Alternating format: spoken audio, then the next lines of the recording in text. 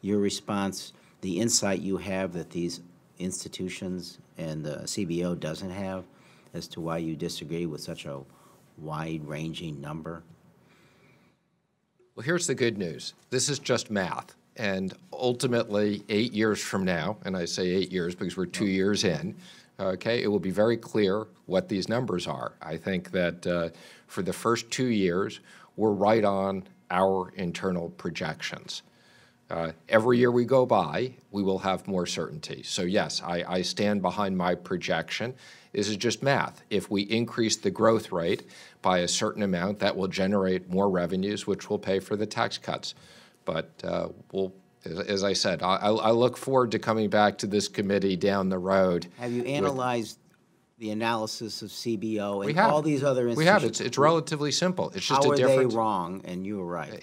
Again, it's math. So based upon, I get math, but which math?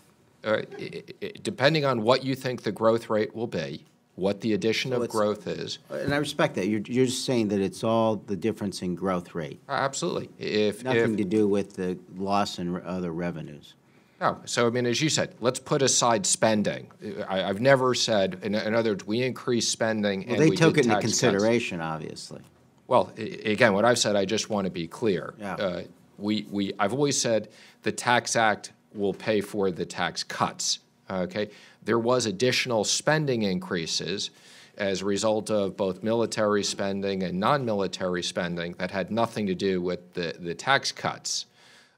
So when people talk about the current deficit, let me just make the comment that a huge component of the current deficit is additional spending.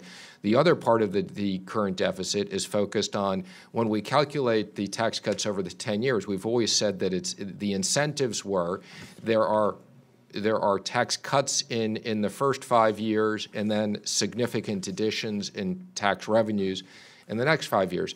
So again, I would just say it's not a question of I'm right and someone else is wrong. Time will tell. If indeed we get the growth that I think we will get, this will more than pay for itself.